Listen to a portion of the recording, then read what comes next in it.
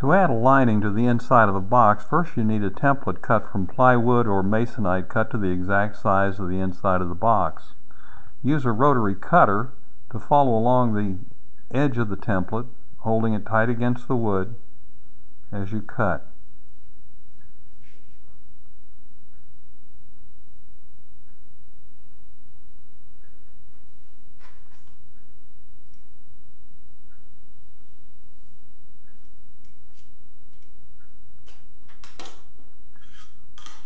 If you've missed a spot, go back and cut again.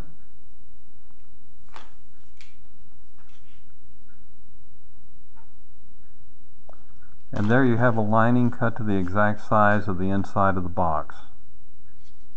To install it, take a foam brush and some white glue, Elmer's will do, and brush the glue onto the bottom of the box.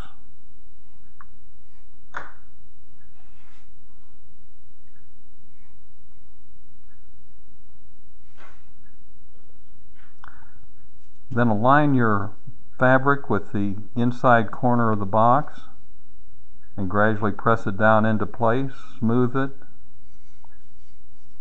and apply pressure. You'll have a box that will be lined for a lifetime.